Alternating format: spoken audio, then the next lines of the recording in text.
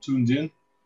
Well, I was born in 1948 in Germany in a displaced persons camp. My mother is Ukrainian. My father is from Moscow, which makes him Russian. They met in the DP camp in Germany in 1946. They got married there, and you know, in the DP camps, displaced persons camps, they were populated by people who just overcame World War II. Then many of them suffered greatly during the war. And in all these DP camps, the first thing people did was build churches, erect churches and barracks. So my parents got married in one of these churches, and I was born in 1948. 1950, we moved to the United States. And of course, in 1948, Churchill declared the Iron Curtain and the Cold War started. So I grew up in a city called Cleveland, Ohio, during the Cold War, when it wasn't very popular to be Russian, because Russians were considered to be the arch enemies of the West and of America particularly. In a way, sort of what's going on right now, I think, in a way. So I grew up in a time when many of my friends were quickly assimilating into American culture, and I wanted to do the same thing. I was embarrassed to be Russian because we were considered, well, if you're Russian, then you must be a communist. And my parents were obviously very anti-communist, and it was hard to explain to Americans that Russian, just because you're Russian doesn't mean you're communist, and that Russia was the first country which suffered under communism. So I grew up in this atmosphere, not very conducive to being Russian. And I wanted to assimilate into American culture as much as my friends were doing.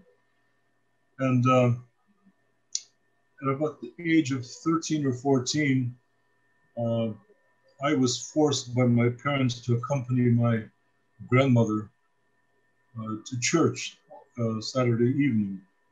And you know, I was an avid baseball player back then. And all I wanted to do was just hang out with my friends and play baseball and become an American. So I was forced to accompany my grandmother to the church, which was located in a very bad neighborhood in Cleveland on the east side.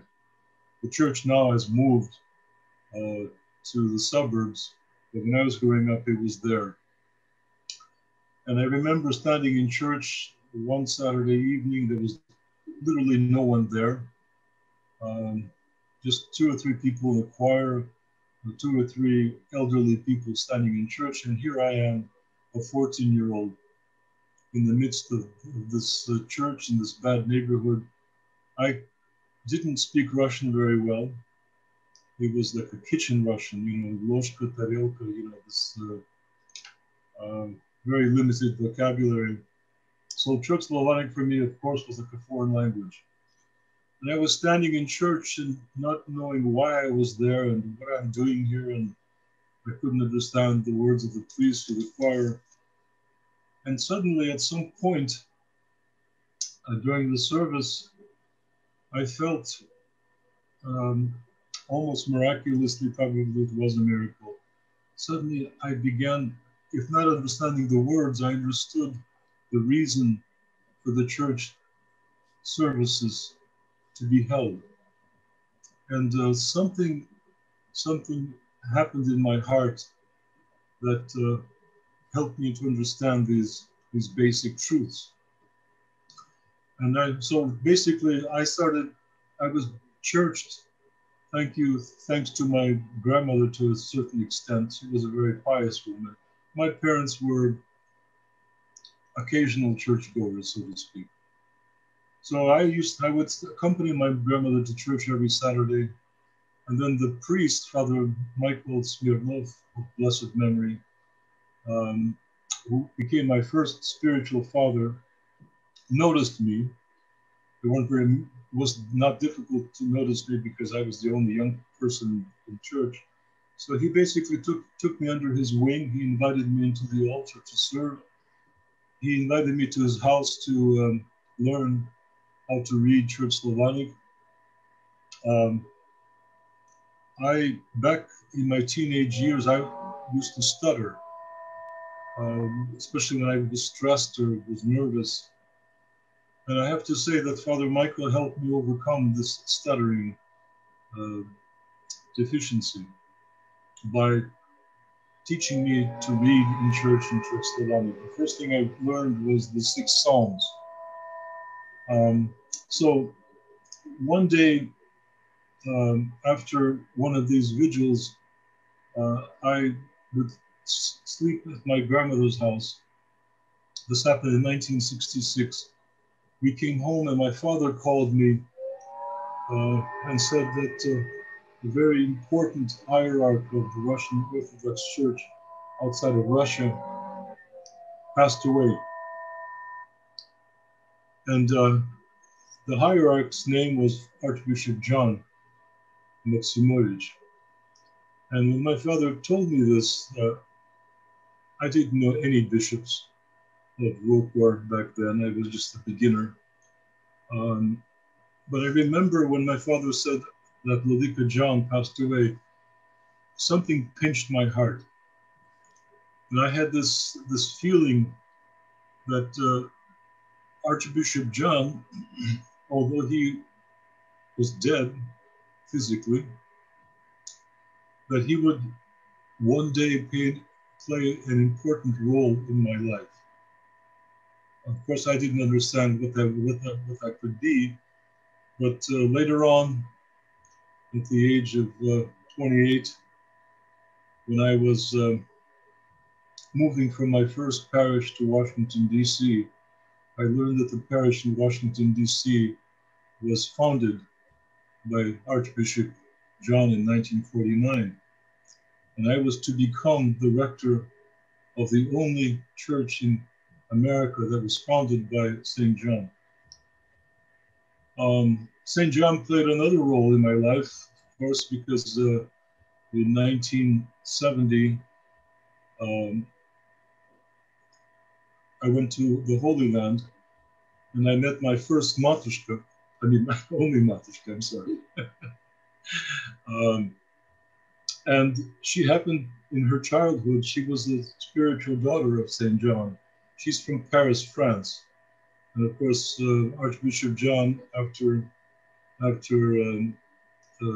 China, who was assigned to be the Bishop of Brussels and Western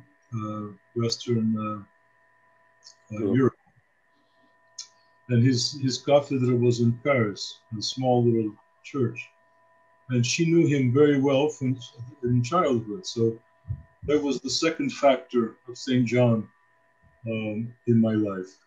And of course, it was the most important one because that we've been happily married, successfully married, I should say also, from a spiritual standpoint, for 50 years now. Well, in August, we'll have been married 50 years. So when I started being churched back in Cleveland,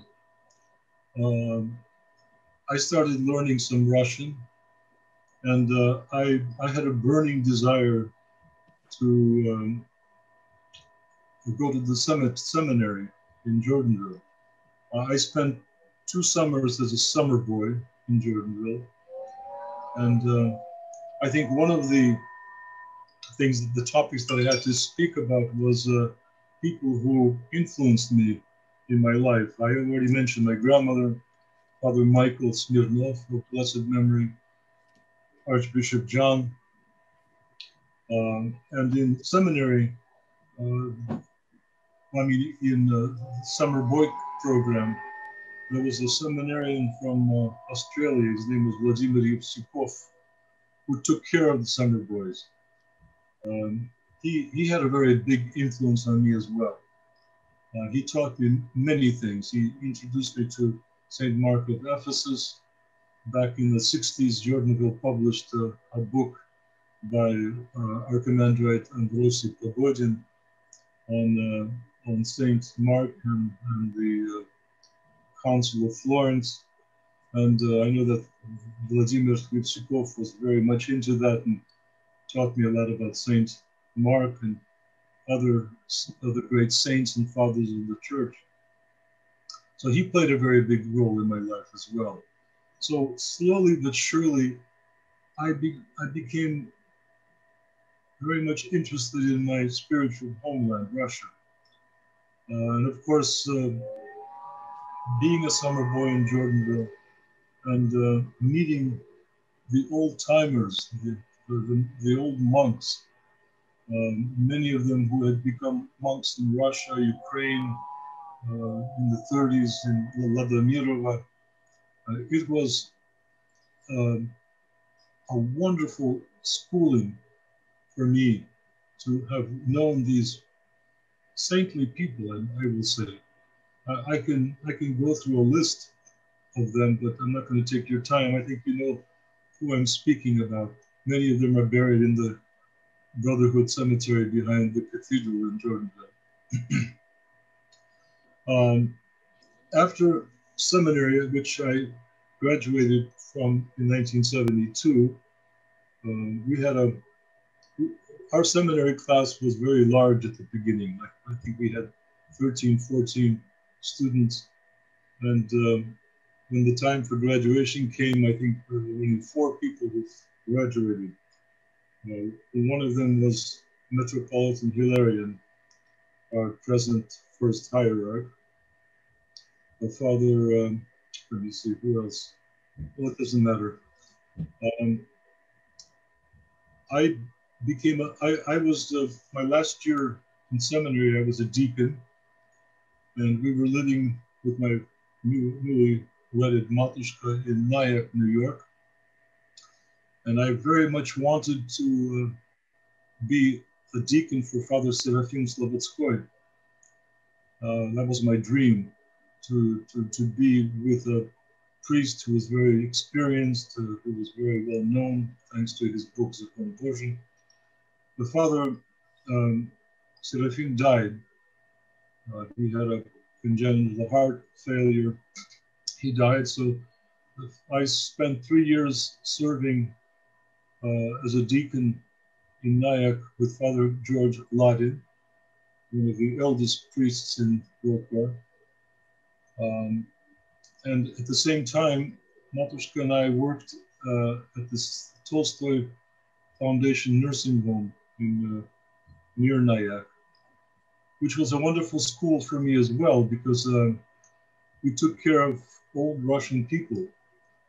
And for me, a future priest, it was very important to see and to learn from people who were living their last days. Because almost every week we attended funerals for some of the people, some of the residents of the nursing home. And it became very personal for me. And it gave me,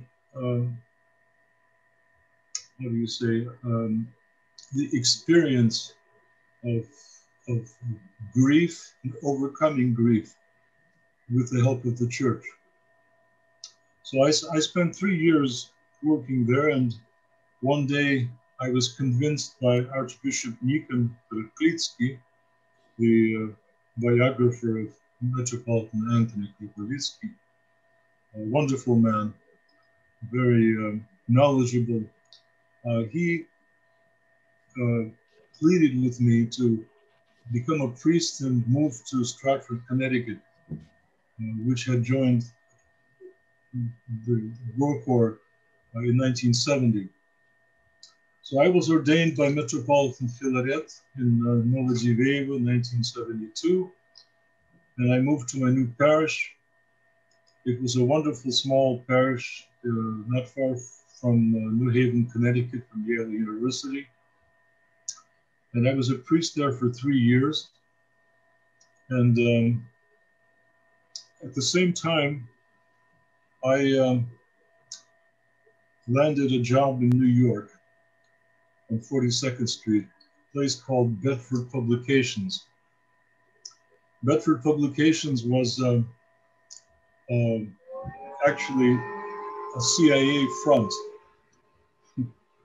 It was a publishing house, quote unquote, that was funded by the CIA.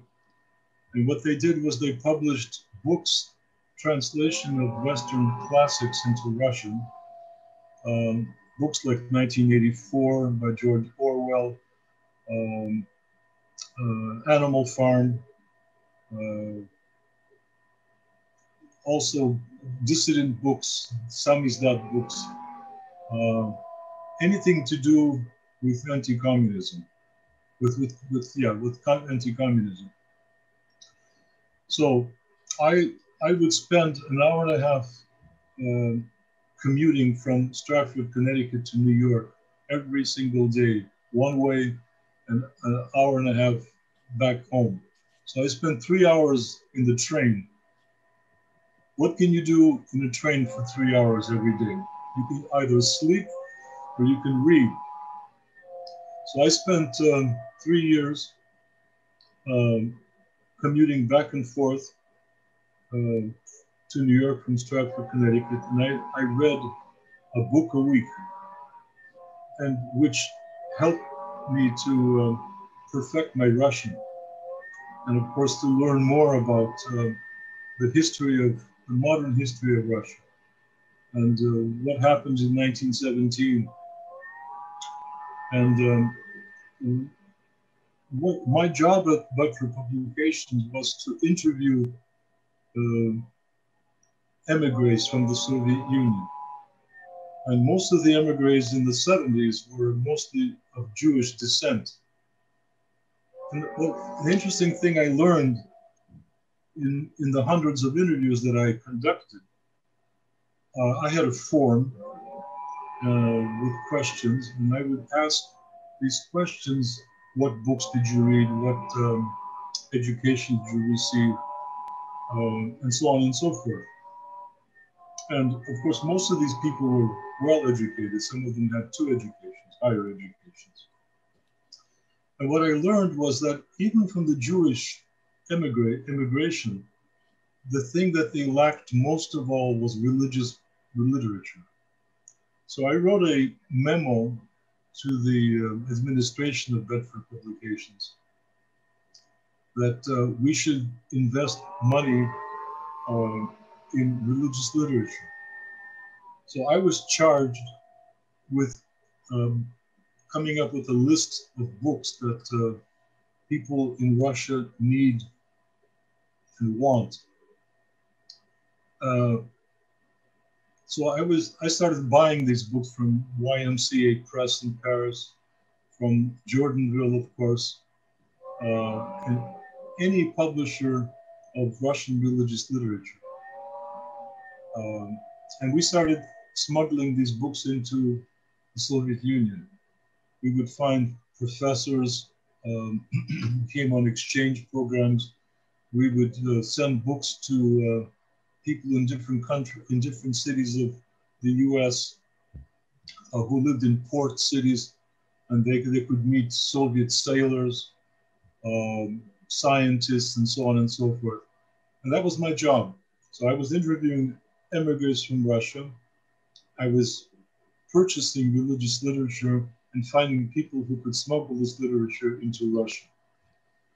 So I worked at this job for 3 years. And it helped me in many ways. I met many interesting people, many dissidents. I read a lot every day. And then suddenly I was called into my boss's office and told that you are working for the CIA. I had no idea. It was hidden from me at first. I guess they didn't know if I could be trusted or whatever. But soon after that, like many good federal programs in this country, the budget was cut. And the staffing at Bedford Publications also had to be cut. So the administration looked at my resume and said, well, listen, you're a Russian Orthodox priest. Surely your parish can take care of you. Well, little did they know that my parish was very small and I got next to nothing as a salary. My main salary was, of course, the job that I held with Bedford Publications. So I was let go. And I needed to find a job because I had children already. And I couldn't imagine working for any in a factory or an office that didn't have something to do with Russia. I needed to find something that I could somehow serve the suffering Russian people. So I went on unemployment insurance for a year, desperately looking for the right job. And my unemployment insurance was coming to an end. I was getting very stressed out about that.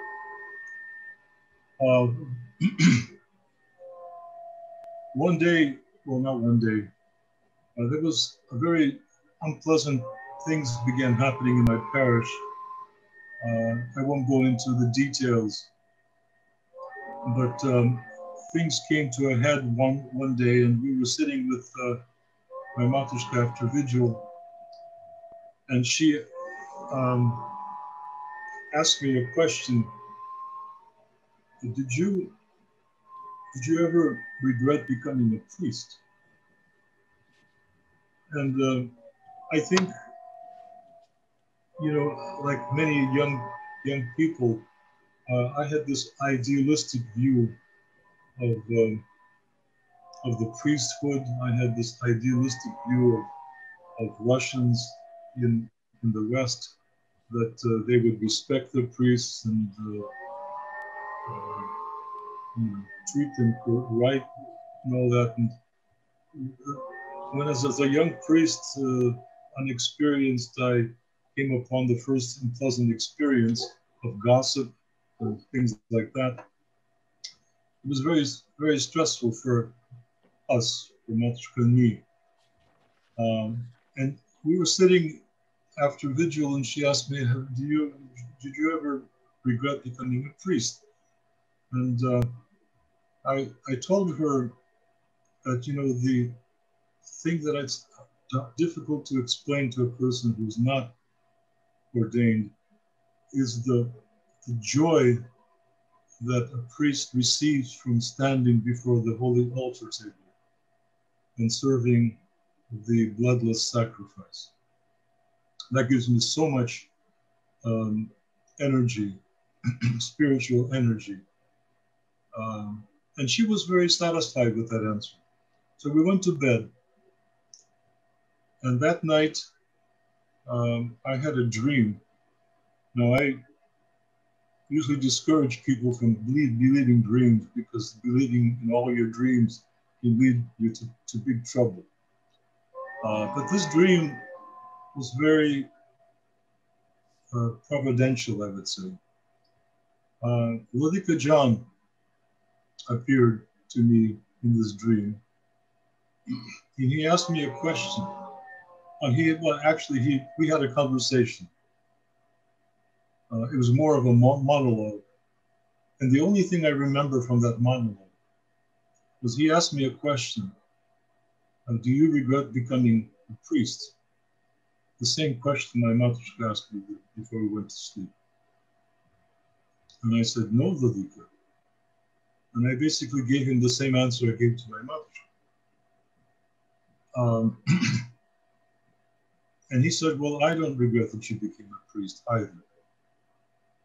And I woke up the next morning as if all the troubles of the world had just fallen from my shoulders. And I had this thought that everything will be all right, and that I will find this dream job that I was hoping to receive. And then it came to me that maybe I should write a letter to Western radio stations and ask if they have a position for a person like me. So I wrote to the Voice of America, and I put the letter into the mailbox thinking, well, it's probably doubtful that anyone will ever even answer my letter. But 5 or 6 days later, I can't remember for sure now, I got a call from Washington, D.C., the Voice of America, from a Nikita Moravsky, who later became a very close friend and colleague of mine, offering me to go to New York and be tested for my knowledge of Russian. And he asked me, I remember, in the telephone call. Now, mind you, I just graduated from seminary. I was a deacon and a priest for 6 years. I had very little experience beyond that. And he asked me, all right, what can you do besides giving sermons? In one of my letter, I said, I'm a priest. I'm used to speaking in front of people, blah, blah. And he says, well, what else can you do besides giving sermons? I said, I can do everything. I don't know what in the world, inspired me to say that, but I guess it was the correct answer to give at the time. So anyway, I went to New York. I brought my portable Russian typewriter with me. I was allowed to bring the Russian dictionaries. I was given these articles to translate into Russian. Well, basically, I passed the test, and I was invited to come to Washington to start work as a journalist for the Voice of America, for the Russian service of the Voice of America. Well, you can imagine how ecstatically happy I was. This is a fantastic opportunity. It just so happened that the parish in Washington needed a second priest. The Father Nikolai Pekatoros, a Russian Greek. He was in his 80s. He was very advanced in his age, of course. He was also very happy that he would be getting a young priest as an assistant.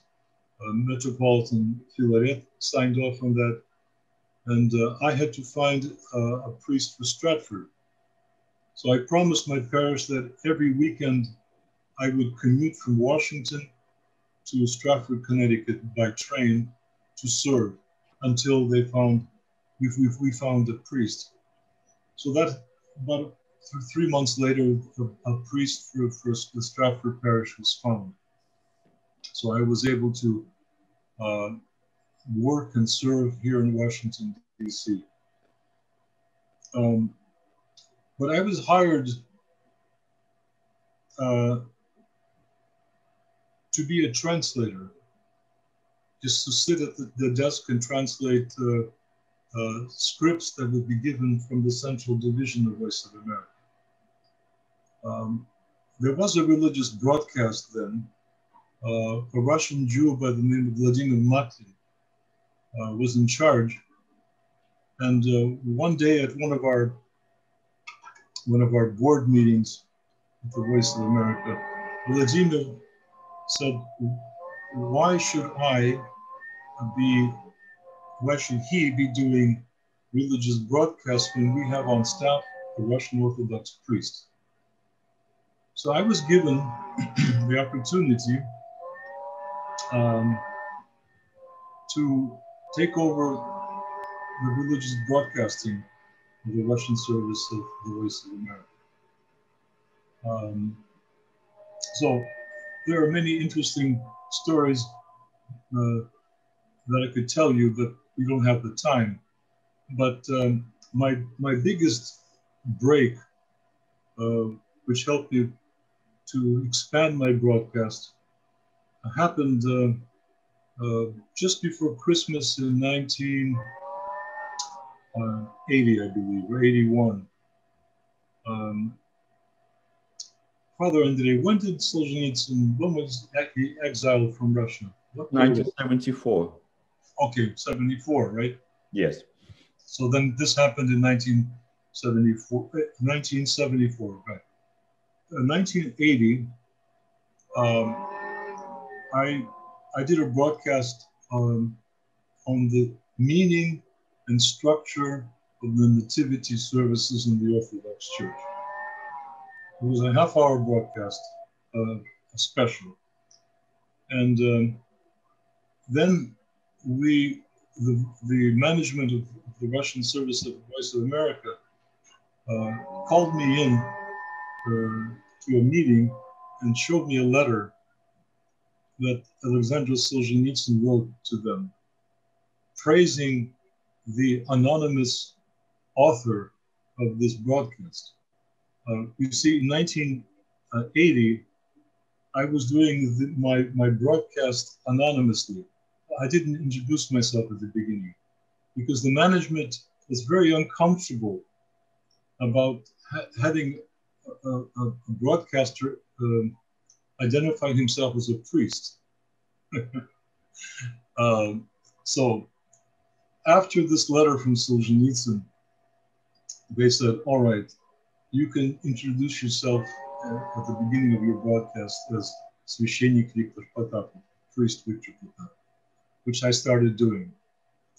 And then soon after that, I became bolder. And there was a jubilee, a Leo Tolstoy jubilee, I think one of his anniversaries of his death or something like that. And I did a broadcast, a special on Tolstoy and the church. And Alexander Solzhenitsyn wrote a second letter. This is from Vermont. He was living in Vermont.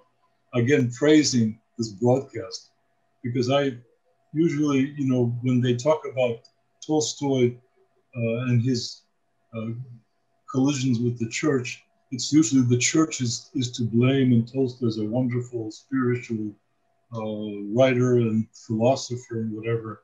And the church's viewpoint is never presented. Well, I presented the church's viewpoint in this broadcast, and Solzhenitsyn was delighted, and I was given 45 minutes. It was the longest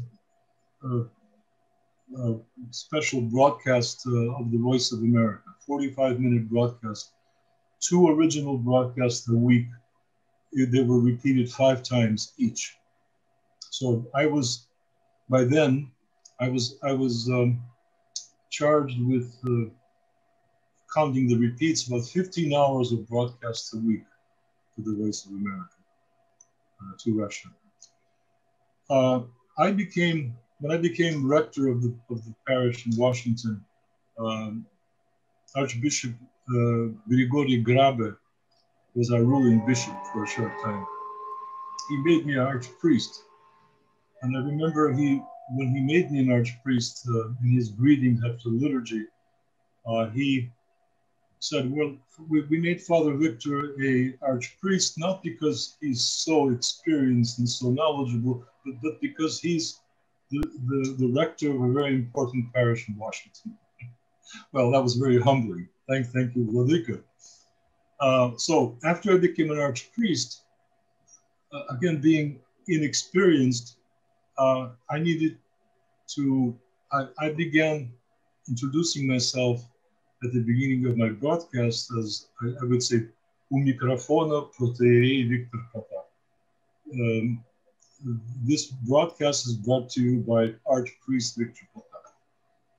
And Archbishop Ion Shakhovskoy, Archbishop John Shakhovskoy, who was a retired OCA bishop, he was living in Santa Barbara, California. who was broadcasting 5-minute sermons on the Voice of America from 1950, I think. And when I was given this religious broadcast to manage, we incorporated his 5-minute sermon into my broadcast. And he would avidly listen on a shortwave radio from California every Sunday, my broadcast. Sometimes I had to cut out 2 or 3 minutes of his sermon because it was just too long and it wouldn't fit into my 45-minute format.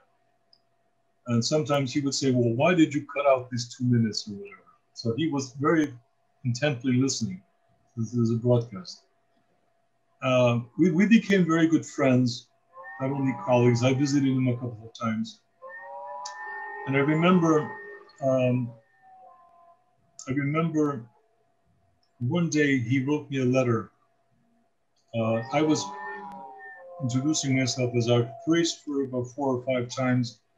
And then I became very uncomfortable with that. I said, what difference does it make? I'm a priest. Archpriest, priest doesn't matter to my listeners. So I reverted back to just saying, священник Victor Potapov.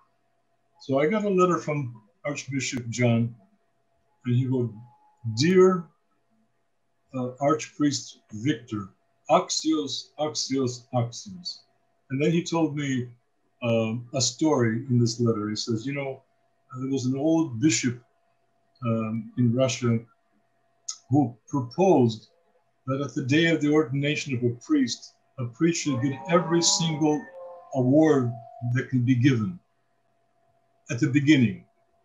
And then slowly but surely, upon gaining more spiritual wisdom and experience, to take away each of those awards. So that was very nice. And I remember he sent me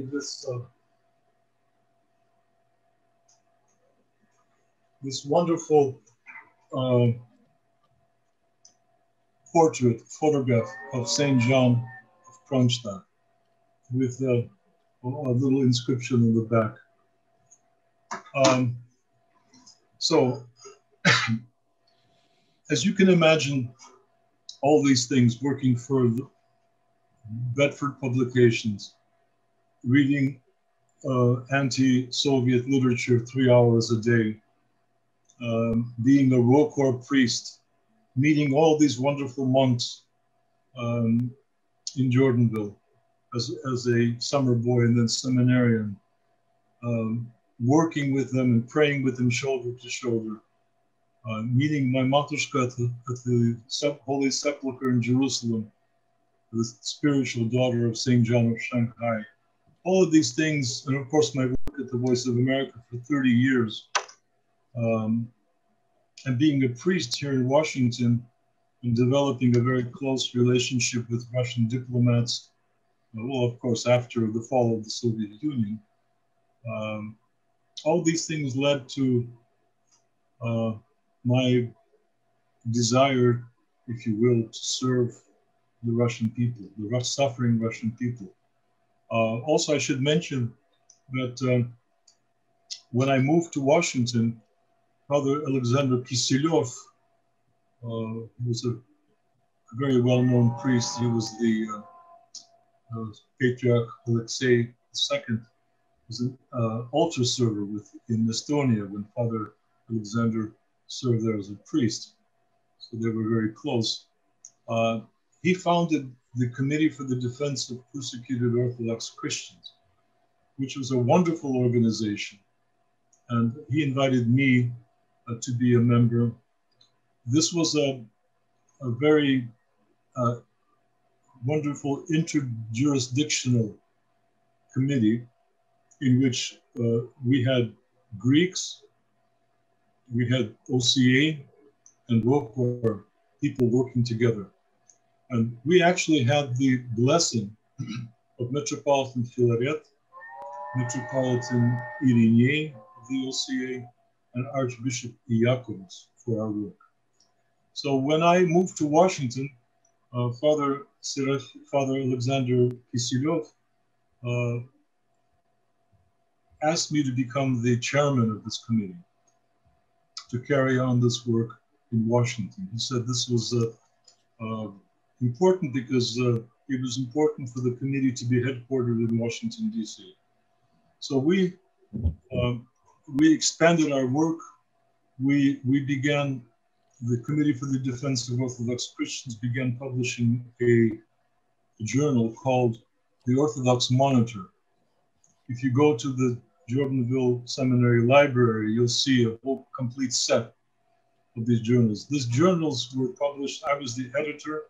It was a large magazine, which we sent to our subscribers and we sent to members of Congress.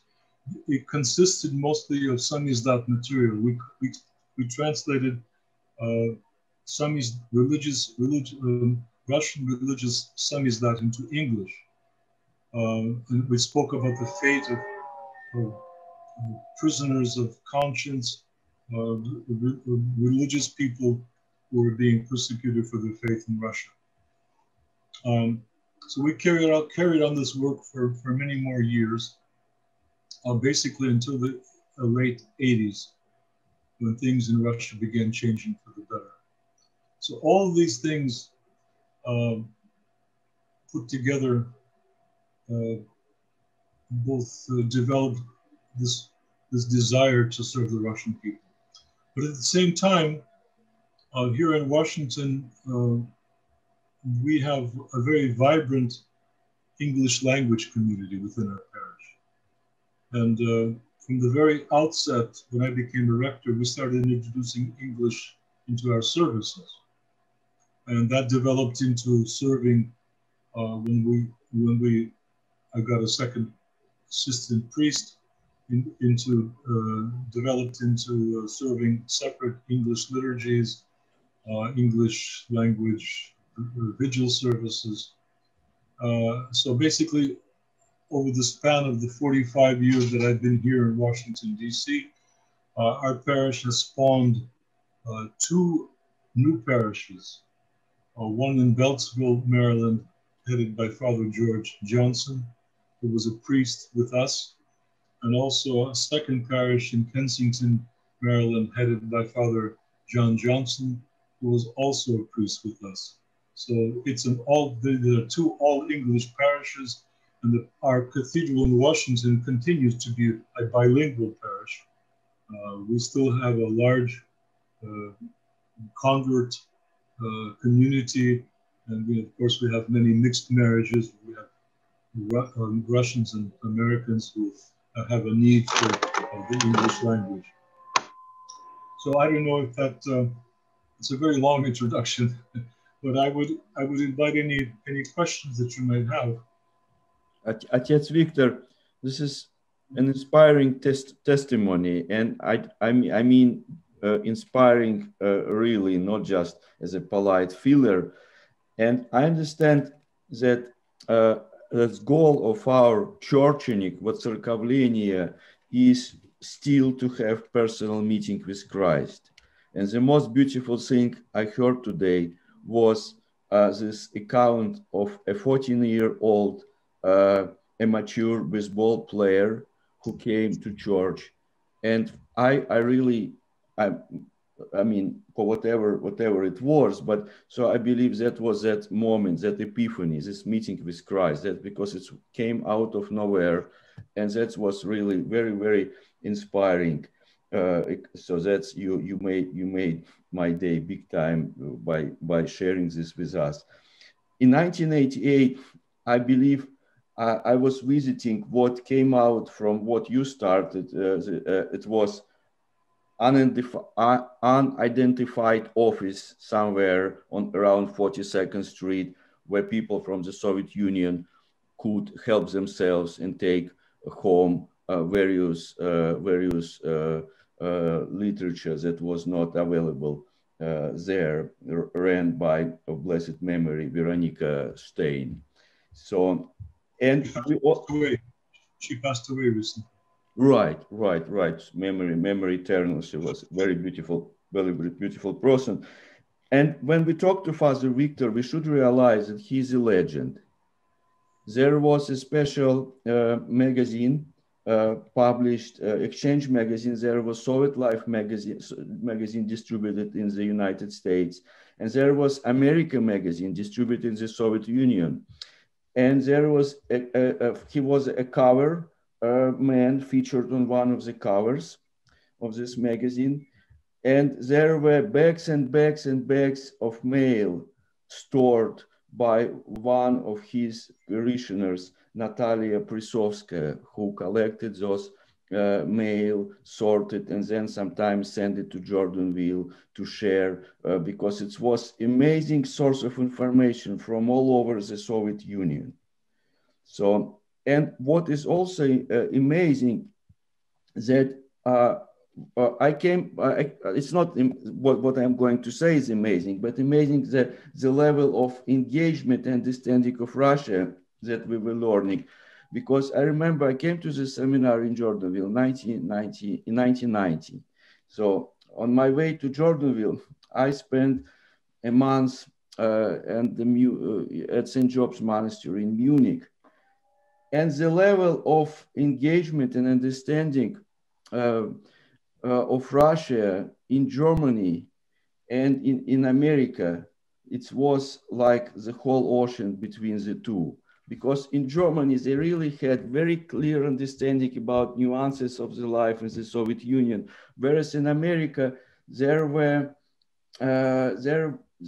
people whom I came across, whom I met in Jordanville, they vaguely understood what was going on in Russia. So that's why also I propose to talk about this, because it's really interesting that Father Victor, how he accommodated this knowledge, how he started to understand things much better, I mean, clearer and sort of adequately.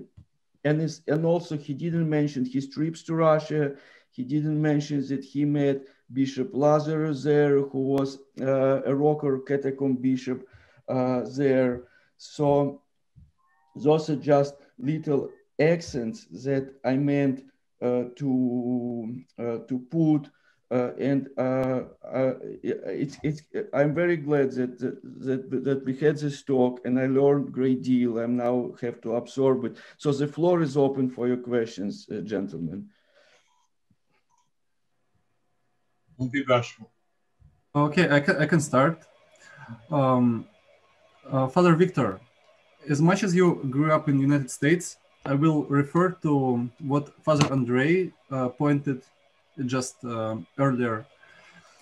Could you please describe if there were any cultural shock after having this American understanding of Russia and meeting people, like meeting all new people who grew in a totally different environment? And if you considered them as your compatriots, or you saw them as different kind of people, like if there was any cultural shock, and how did you deal with it? Like how you personally accepted if it existed? Well, you mean cultural shock, my own or other people's cultural shock? Yes. Because I can expand on it a little bit. In Jordanville, sometimes I find that some people who idolize a Russian Empire for good reasons, it's hard for them to accept some of the nuances, like cultural nuances and cultural novelties that exist in contemporary Russia. And when they see people arriving here to the United States, they almost internally how do you say, oppose themselves to what they observe. Divide basically, right? What? Divide. I think what Ivan was talking, sort of dividing, kind of. You know, I think that might be one of the reasons we had a schism in Kurkur in 2007, because it was very hard for the old timers, for some of the converts, to accept our reunification with the Moscow Patriarchate, because, well, let's put it this way. I think Father Andrei can correct me if I'm wrong, but I think the only condition for our reunification, which was given back in the 20s when we broke with the Moscow Patriarchate, was the fall of communism. Since our homeland is controlled by communists, we will never reunite with the Moscow Patriarchate because the Moscow Patriarchate is a puppet of the Soviet state. Well, communism fell in 1991, and reunification happened. The decision to reunify happened only in 2006, and it happened. The actual reunification happened in 2007. So it took 16 years for us to overcome this psychological barrier, if you will.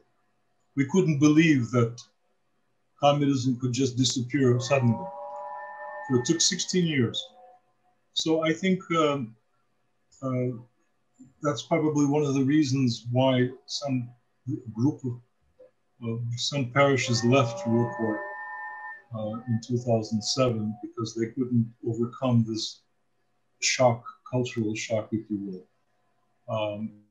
But what I can say is in my parish here, I would say my parish is made up of about 65% Russian, and the rest are Americans or English speakers. And of the 65%, I would say at least 40%, if not more, are people from Russia who are taking the place of the old timers, who are basically they're dying off, obviously, because of old age. Their children, well, it's a mixed bag. Some have left the church, others have continue to go to church, but I would say that in my parish, it was very well. You see, it's getting complicated. When I came to Washington, our parish council was made up of old timers, and it was very difficult to get the people from the former Soviet Union to join the parish or to become members of the parish council, because they had a mistrust of any kind of formal organizations because of the Soviet upbringing, I guess. They didn't want to be Komsomol members or something like that. So, but I think over the years, this cultural shock on our part, on the part of the people who grew up in the West, and the cultural shock that may have been experienced by people from the former Soviet Union doesn't really exist anymore. I think things have leveled out as far as anyway, in my parish, in any case. Maybe it's because I understand people from the former Soviet Union better than others. Not that I'm better, but just because of my life experience. Finding people who would smuggle books into Russia, dealing with the radio broadcasts and traveling to Russia back in the 80s and 90s. It gave me a great understanding of their psychology, where they're coming from. I hope that answers your question, at least partially. Thank you, Father. Thank you, Father.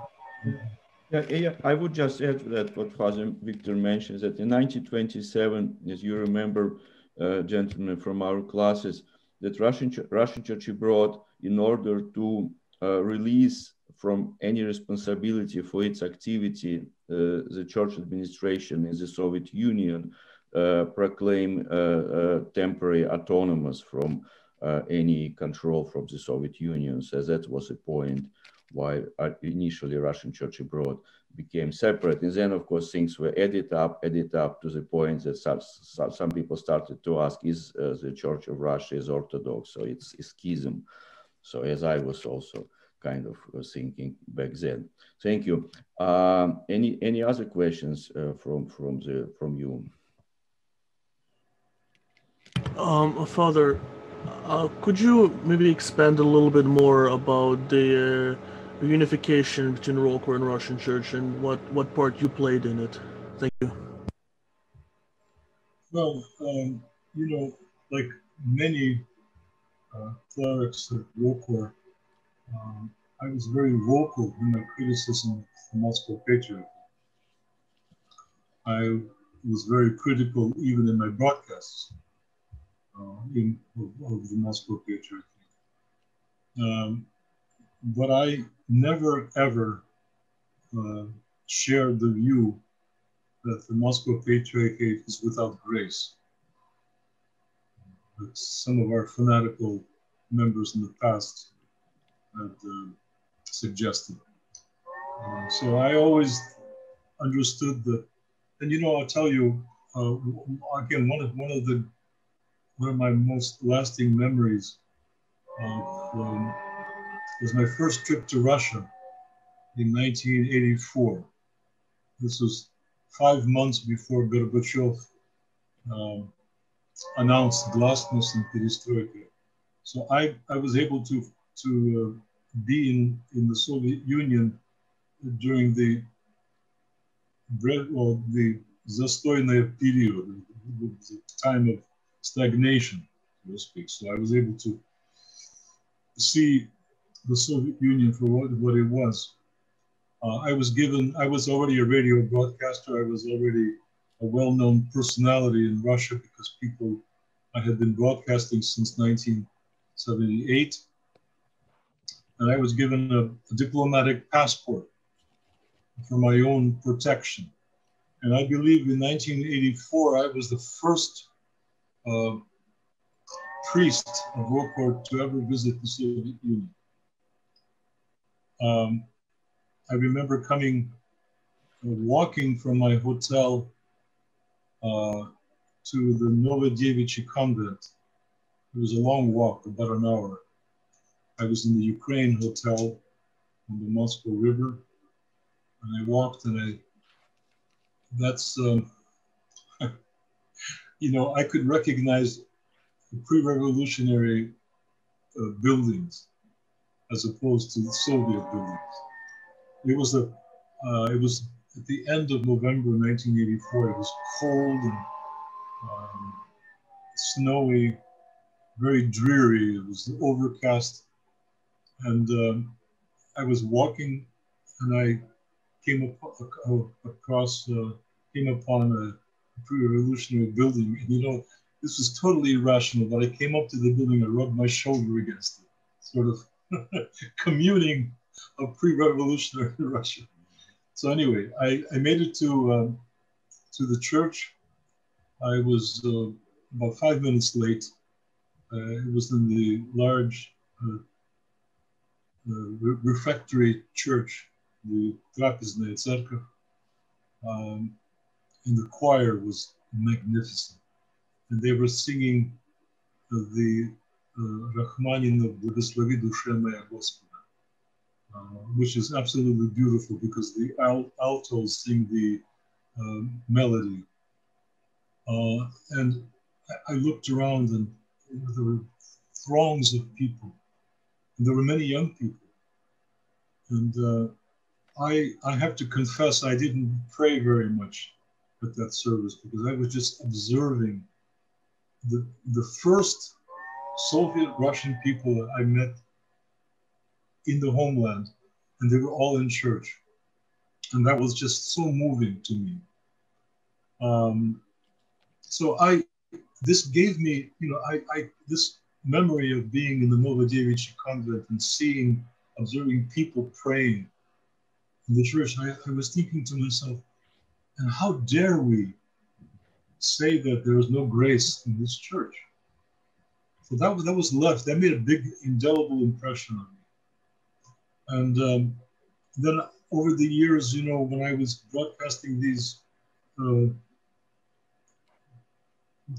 sermons of Father Alexander Main, the dissident letters of Father Gleb Yakunin, and other priests who were all in the Moscow Patriarchate. They suffered all because of their outspokenness. But again, I would ask myself, but they are in the Moscow Patriarchate. How can people say that they are without grace? So you see, I was critical of the Moscow Patriarchate myself, but at the same time, I never ever was prepared to say that the Moscow Patriarchate is without grace. So and I was active in that viewpoint. I wrote letters to Metropolitan Vitaly about this subject.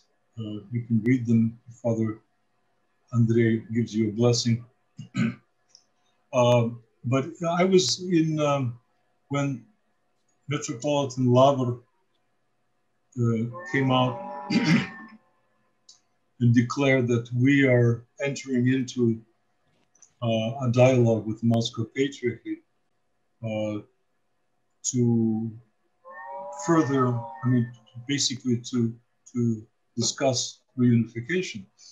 Or at the beginning, I think it wasn't even phrased like that. It was just we had. I was invited to participate in the first meeting of representatives of the Moscow Patriarchate and ROKOR in Budapest, Hungary, in Szentendre, which is a Serbian enclave. It was an unofficial meeting. There were a number of priests from the MP and a number of priests from ROKOR. We had a wonderful meeting where we discussed Metropolitan Sergius's declaration of 1927 and other issues that divided us, separated us. And then I can't remember now the year, soon after that, that was in 1999 or 2000? My memory is not very good. We had the first official meeting was held at the Synodal Library in Moscow. And again, I was one of the invitees, and I gave a talk on ROKOR and the Holy Land. So things began developing. Then a large group of clergy from ROKOR were invited to go to Russia to visit and to learn more about the life of the church in Russia. And in 2006, the Synod of Bishops of ROKOR charged me with becoming a member of the pre-conciliar commission. So we, along with Father Serafim Gam, Father Peter Pirikostov, we came together and we formulated the agenda for our council that met in May of 2006. So, and then I was, of course, as a member of the pre-conciliar commission, I was made a delegate to the Sabor, to the council in San Francisco, which ultimately decided that we would indeed rejoin with the Mother Church as an autonomous church within the Russian Orthodox Church. So that's just a very short description. Thank you. Thank you, Отец Victor. More questions from you, brothers? You can think, and I will ask question unless you have one ready. I have one ready. Yeah, go ahead. Father Victor, how do you envision the relationship between the Moscow Patriarchate and the ROCOR in the future? What do you think will happen between these churches? Well, I wish St. John would appear to me in a dream and tell me. It's hard to say. What do you expect, maybe? I'm not a prophet.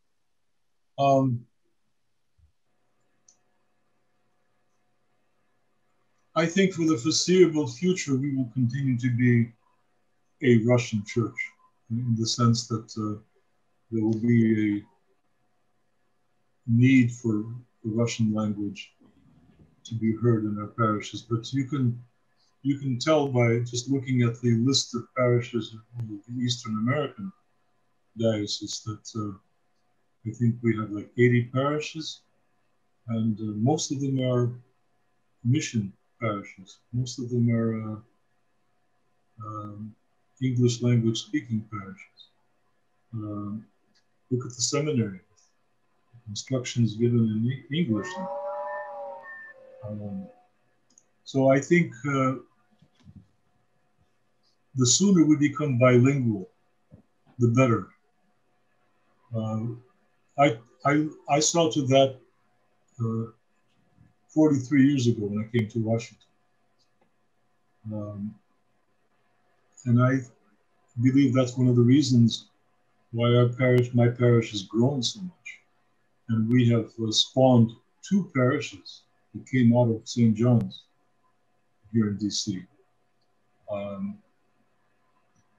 And in the Eastern American diocese, I can count on my one hand parishes that are predominantly Russian: Boston, New York, Washington, Miami.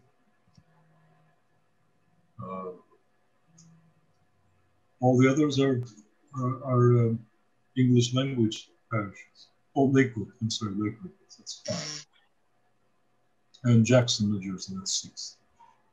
Philadelphia, 7. So it's 2 hands. You need 2 hands to count.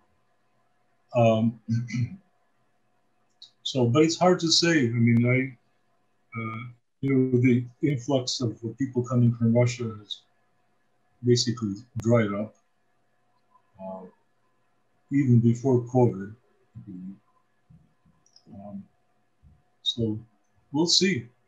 Main thing is for us not to compromise our Orthodox faith, to be on the right path. And I think that the fact that we rejoined with the Moscow Patriarchate will allow us to be more in the Russian mode for the foreseeable future. Thank you. Thank you. That's my subjective opinion. Yeah. Father Victor, I remember once during one of the conversations, you mentioned that the reality in the Russian church abroad is such that priests have to maintain side jobs. And I kind of disagreed with you when I heard it. I said, no. Why do we accept it as a fixed reality? Like you were saying that you didn't want to take any other job that would not have involved you with Russia. And for instance, in my case, I have all my education connected with theology. I don't pronounce this TH sound very well. And when people ask, what kind of education do you have? And they would say, oh, zoology as well is very good. So because I mean, but I kind of think that if we going to accept it as a fixed reality, then we are going to have it. So, and we have this seminary where we try to prepare priests to deal with very different people, as you explained that you were bicultural, you were able to understand people from Russia. And in order to make our future priests to be able to be so diverse, they need to go to the seminary. But if we treat a seminary as some kind of inferior education, where you would need to invest more time to get a real degree, then we undermine, I think, what we do here. So I wonder if we can change this reality somehow, or maybe there is no way we can change it. So what would be your response to this? Well, over the course of my 45 years of priesthood, I've been a member of the diocesan council for endless years. And I remember how often we discussed the need for priests to be independent of secular jobs. I was extremely fortunate because the work that I had was not only a secular job, but it was an extension of my priesthood, because the work at the Voice of America was missionary work.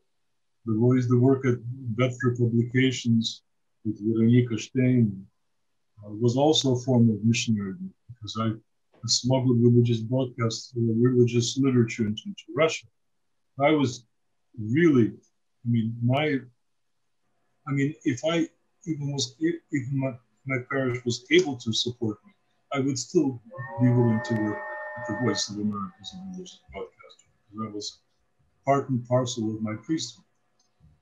But the reality is that over the course of these 45 years, I've heard so many conversations from our bishops at the diocesan council that we need to somehow educate the people to support their priests, to give them a salary, a living salary. And it's not work, unfortunately. We can't even muster support and financial support to give our priests medical insurance, which is very expensive in America. Very expensive. I have medical insurance thanks to my former job at the Voice of America. I'm a foreign service officer. I have very good insurance. But with the exception of a handful of parishes, all the other parishes, especially the missionary parishes, mission parishes, they just can't afford to pay the priests a decent salary.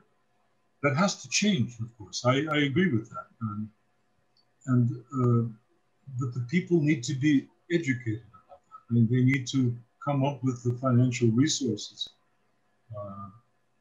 to be able to pay their priests a living salary. Even in the OCA, I think there are parishes who can't afford to give their priests a full salary. So it's, I think, with the exception of the Greeks, in the Antiochians, all the other jurisdictions, they're still suffering through this lack of support for their priests, financial support. But then, on the other hand, in the Greek church, archdiocese, the priests are afraid to speak their mind because they can be fired from their parish, they can be let, the bishop can remove them at the drop of a hat. If a priest says something against what Patriarch Bartholomew is doing right now, he can lose his position. I know two retired Greek priests who very much would love to join the Order. One of them is like an academic. I think Father Andrei knows, I'm not going to mention him because who have expressed to me their burning desire to leave and join local. Ultimately, they didn't because they would lose their pension.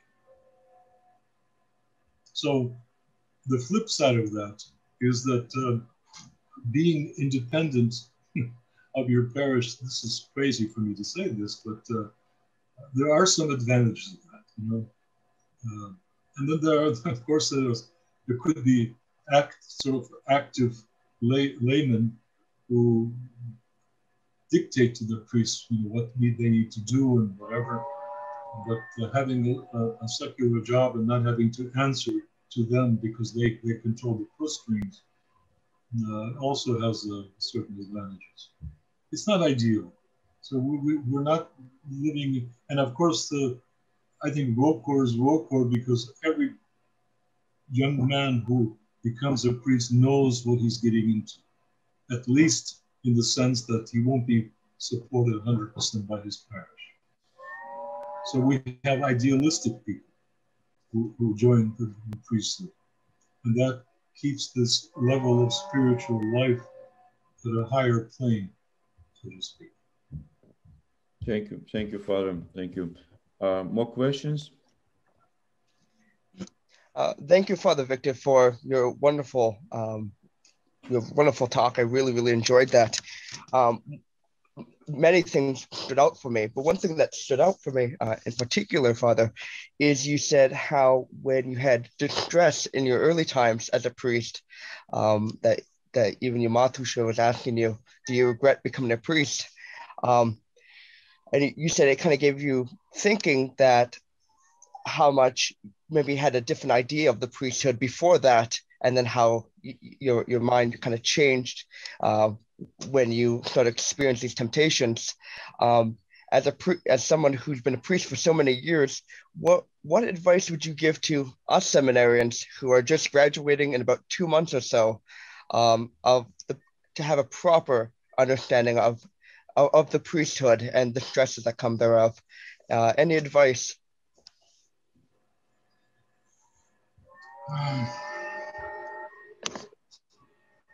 I think a priest needs to understand that he can't be a dictator in his parish. Being a priest here is different from being a priest in Russia in many ways. I can tell that, for example, we have this discussion now going on in our parish. Should we have 2 Pascha services at the same time because of COVID? Because we were allowed only 50 people in church for our services, no more, because of the regulations, social distancing and that. So we had this long discussion about having a separate service outside to handle the overflow crowd. And this discussion lasted about an hour and a half. So we basically decided that we would just have 1 service because it's hard. We don't want to experiment with the second service on Pascha because things could go wrong. You have hundreds of people who come once a year and they don't understand. They don't receive my emails, my announcements. I remember after this long discussion, 2 members of our parish council who are from Russia, in frustration, asked me, why did we need this meeting? All you need to do was just say what you want to do as a priest, and we would do it. Well, of course, in America, we're all used to, democracy, of course. And people have this idea that parish council can decide things. And they forget that in Russian, Церковно-приходской совет means a body which helps the priest in his ministry. So ultimately, according to our bylaws, the priest has the last word. That's it. But I've always tried not to dictate my will upon people or my clergy. I always try to have a conciliatory approach, if you will. But you will always come across in your future experiences people who want to dictate to you their will.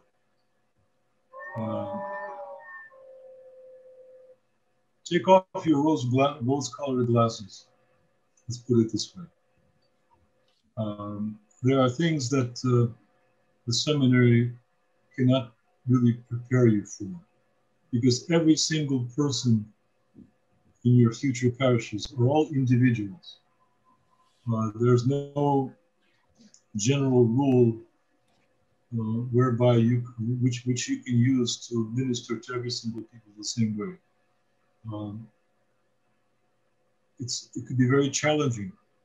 You have people from different ethnic backgrounds.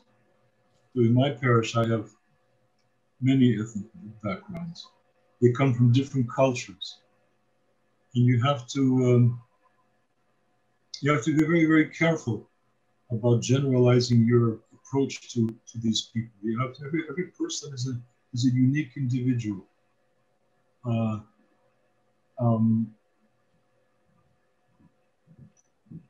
Oh gosh, it's a loaded question, and it's hard to come up with an answer, frankly. But as I said at the beginning, I had this idea as a young priest that, the Russian people have great respect for the clergy. The Russian people will listen to you, obey you, and when you have a first encounter with someone who thinks a different way and begins gossiping about you and your family life and so on and so forth, for me, it was a big shock. And but it was a learning experience at the same time. It helped me take off my rose-colored glasses. So be prepared for any inevitability in your career to come, or your calling to come. Listen to people. I think I'm a very bad example, but I think one of the most successful priests that I knew, the priests who knew how to listen. When you're hearing, well, for example, we, even on any given Saturday, we have, not of course, before COVID, we would have at least, each priest would hear 40 confessions. Luckily we have 4 priests in our parish, and when we hear confessions, one priest serves and the other 3 hear confessions. But when you're listening to the 40th confession in the evening, you're obviously physically exhausted and mentally exhausted because 40 people have come to you. But the most successful priests are the priests who are able to listen. And this is particularly important in confession. Even if you feel tired and exhausted, you still have to treat that 40th person as if he's the first person who came to you for Holy Confession. So learn to listen before you act, before you make any decisions. Listening is very important. Thank you. Thank you very much, Father. That was really, really good. Thank you. Father Victor, I would like to be that 40th person and to add to Brother Seraphim's question what would you advise regarding choosing a future spouse for our seminarians, because you mentioned being happily married and so on. What would you say? Well, for me, it was easy. Because when I went to Jerusalem in 1970, I first went to Mount Athos, and I went to the Saint Elias Skeet, which was still in Rockport, and Father Seraphim, who was the abbot of the Skeet, convinced me to come back to Mount Athos for a whole year, to miss 1 year of study at Jordanville, to come to help in the Skeet, which was a very enticing idea because I thought to myself, whoa, spending a whole year in Mount Athos, that will be an education in and of itself. I would be able to visit all the major monasteries, learn the rubrics, get to know monastic life. And I was really taken by Mount Athos, and I had started entertaining thoughts about becoming a monk myself. And then after that, I went straight to Jerusalem from Mount Athos. And I joined Vladika Lavr's group from New York. And at the same time, there was a group of young people from Paris, and my wife was one of them. And well, to make a long story short, we met at the Holy Sepulchre. We knew each other for 4 days. And then we started corresponding. I went back to Jordanville. Of course, any thought of monasticism evaporated from my brain. I was so filled with peace and love with my future wife. We corresponded, and of course, we didn't have internet back then, so it was writing letters to each other. Until Christmas, I spent those months digging graves at the cemetery to try to make as much money as I could to buy a ticket to Paris. So for Christmas break, I went to Paris, and I proposed, and we married a year later. So for me, it was easy. But, and she was the daughter of a priest. Not only did she know St. John, but she was also a daughter of a priest. So she knew what she was getting into as well. So I would suggest to you all that you have to keep your hearts and eyes open. It's, I think, very important for seminarians to visit parishes and to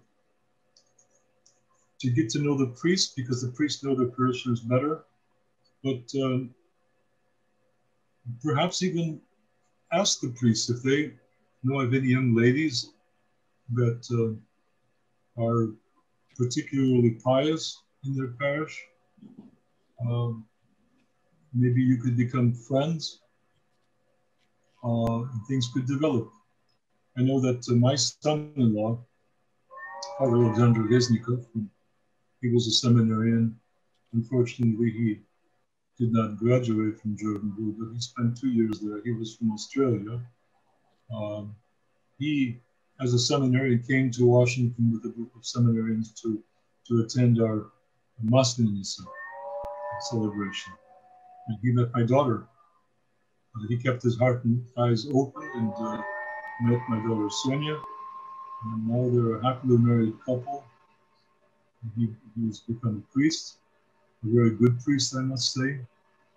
And I think eventually, when his life calms down, he'll be able to eventually graduate from Jordanville as well. He graduated from a university. He has a very good, high-paying job, so he's financially dependent. But you know, it's hard to give you advice, you know, because again, you are all unique individuals, and you know, people meet other people differently. But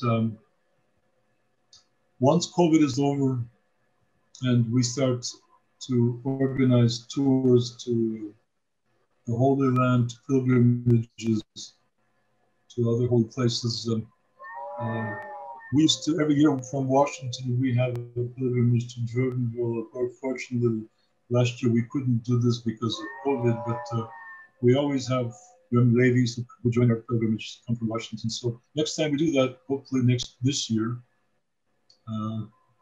keep your eyes open for young ladies from Washington. We have many promising young Orthodox ladies here in Washington who sing in our choir, and I think would make fine Matushka. And I'm sure the same goes for Lakewood and Boston and other cities on the East Coast. Father Andrei, I'm expecting soon a call from from Moscow. I'm doing a interview with Marina Butina, so I have to say goodbye. Yes, They're yes. on Zoom.